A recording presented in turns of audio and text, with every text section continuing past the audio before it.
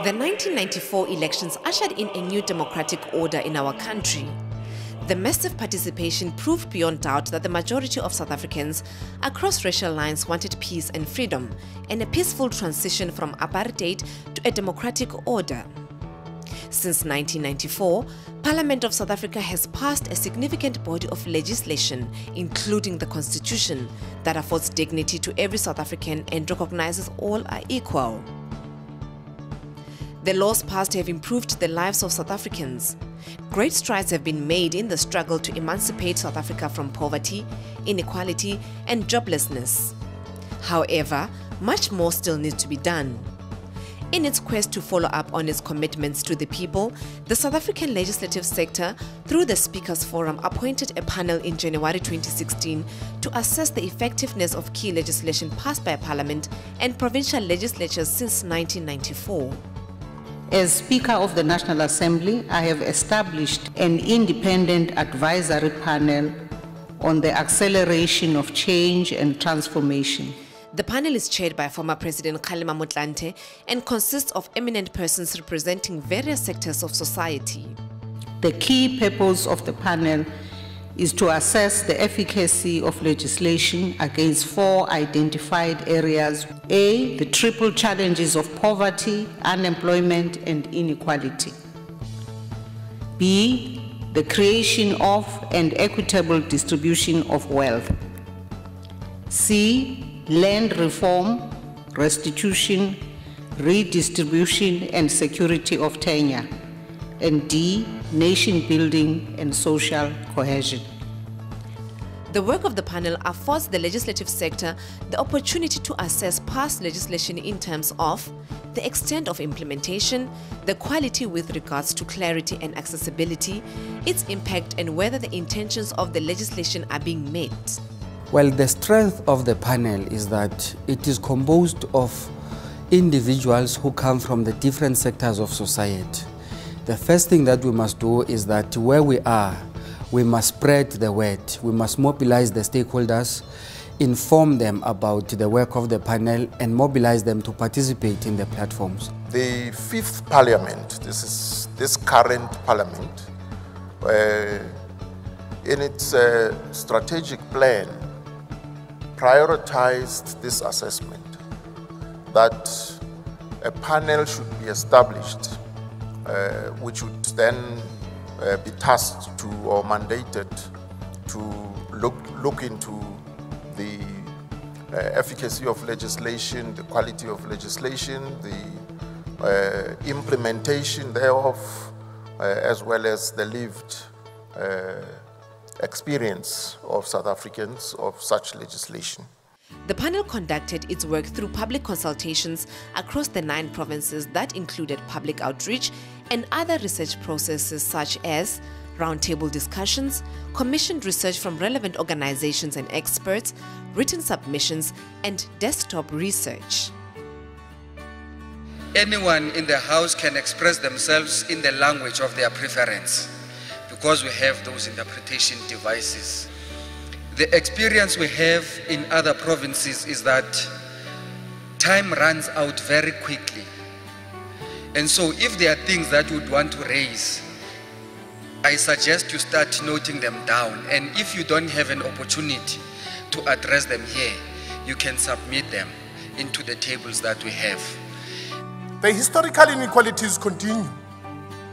Both public and private health professionals do not come to the party in terms of servicing and supporting schools with many welfare difficulties that they are faced with on a daily basis. As we go through the Constitution, there's somewhere that us as normal people don't benefit from it.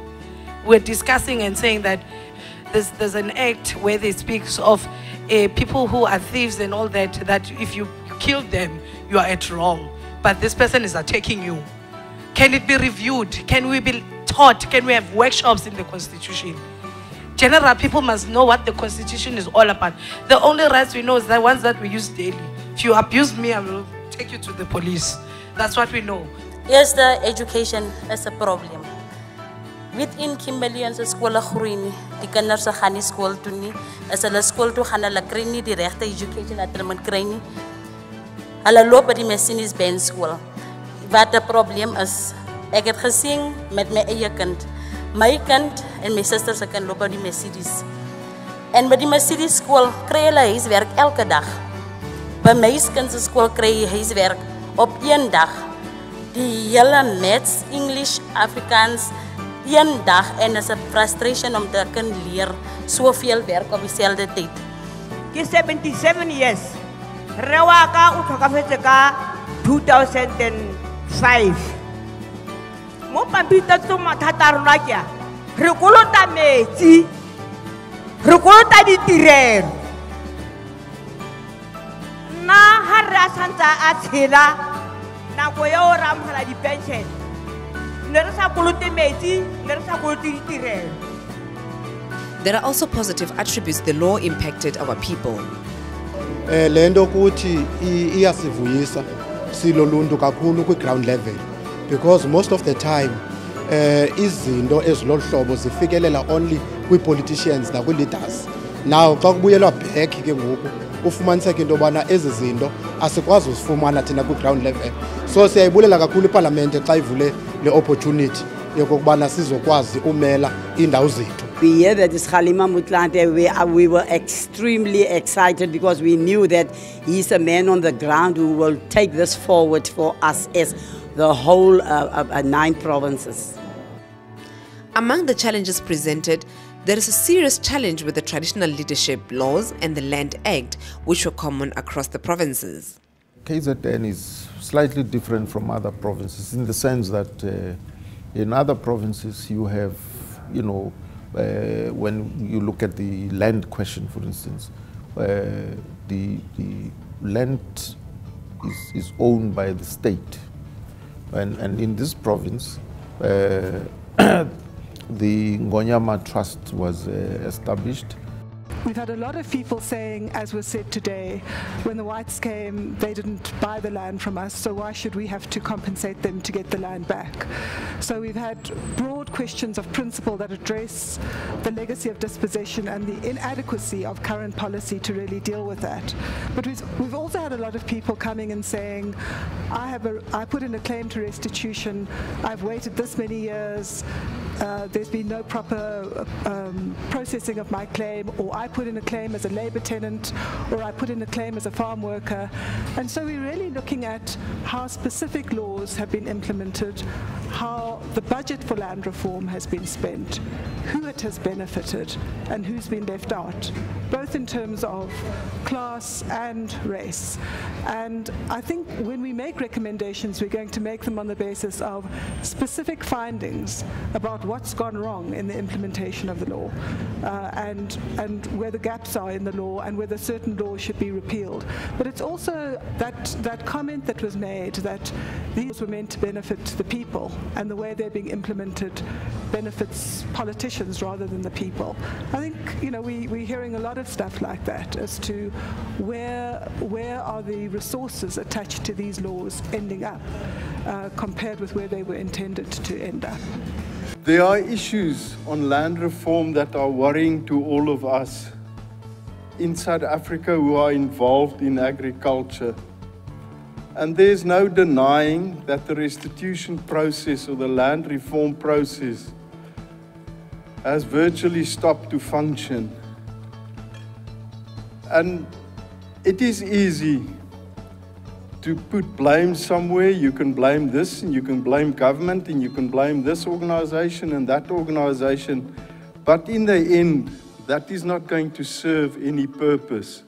Motho se itekalla o ema mo start mole o kopa dishile wa rentene hona dikokwantse di bona batla go bona botshelo fono botshelo boyang hobane no yana ha ntsheba o sa sheba teu o sa sheba bofofu o shebe botho ba ka pele ya leboga. Question is the government, the private sector, organizations, institutions, and so forth ready to actually ensure that there is equality?